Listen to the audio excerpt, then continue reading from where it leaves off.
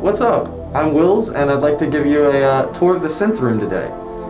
Starting out, we have this awesome polyphonic analog synth. Behind me, we have a really cool full-size drum machine, and it's all pre-configured to run right into GarageBand. So once you come into the synth cave, the first step would be turning on either the synthesizer or the drum machine, and you can do that just on the back with the on-off switch.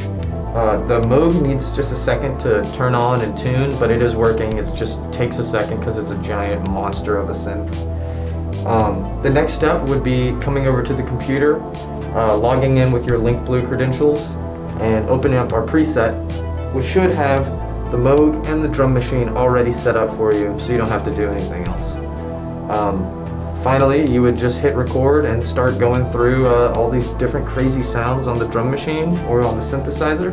They both have presets, so just have fun and play around with it.